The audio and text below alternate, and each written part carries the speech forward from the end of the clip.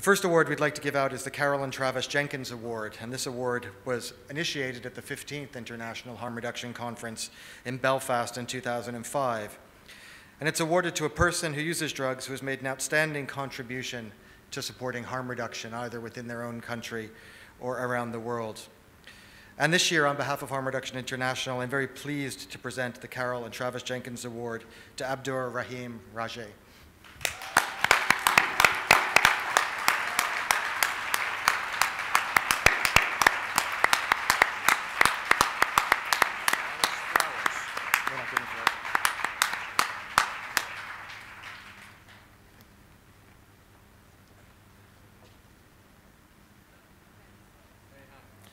Rahim started working as a peer educator for Médecins du Monde in Kabul in 2008. Before this time, he was one of 2,000 people who used drugs living homeless in the bombed and derelict ex-Russian cultural center in Kabul.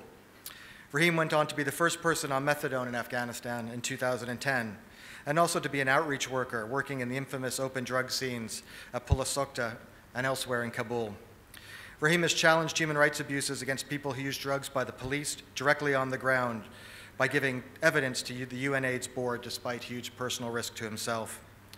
Over the last 2 years, Rahim has been building a new drug user-led NGO called Bridge, and in 2015, Bridge has conducted community consultations with people who inject drugs and other key populations. Rahim is living evidence that the power that drug user activists can play in galvanizing change and championing health and human rights, even in some of the most challenging contexts. His personal bravery, persistence, and courage is an inspiration, and we're delighted to award him this year's Carol and Travis Jenkins Award. Bravo. Thank you. Dear friends, good afternoon. Thank you so much, Rick. I am very proud to accept this award behalf of the over 300 members of Bridge or Pool, an NGO formed of Afghan drug users and sex workers. I would like to thank Oliver Maggie from MDM, who first met me in 2008 when I was living homeless in burnt-out building of Russian Cultural Center in Kabul, with abscess in my groin and little hope in my heart. Oliver and my friends in MDM offered me the chance to be the first person in methadone in Afghanistan, and this changed my life.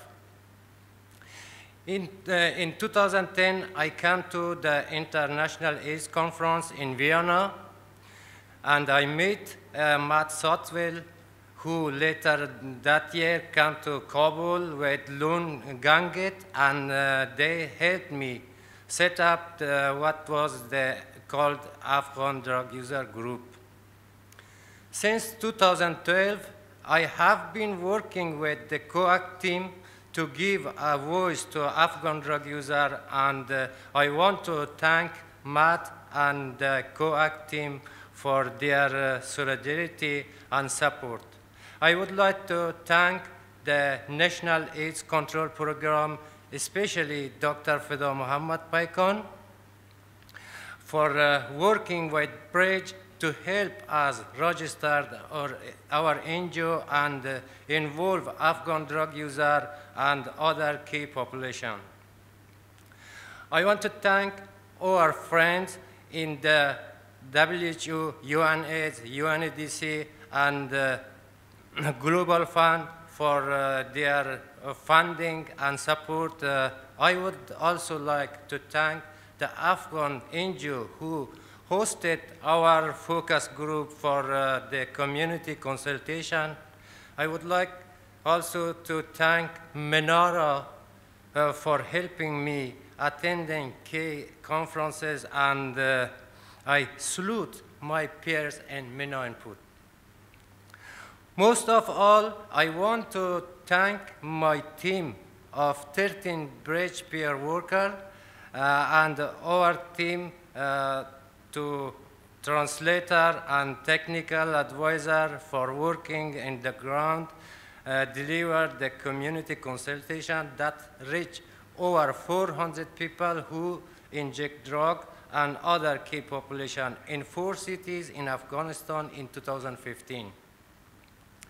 The community consultation shows the significant challenge faced by Afghan drug users and other key population. This award is a great acknowledgement of our work, but we now need the funding to carry on and to give bridge and drug user and key population of Afghanistan the chance to be part of the change that is so much needed in my troubled but beautiful country. Thank you once again for this award. Now I have hope in my heart. Thanks.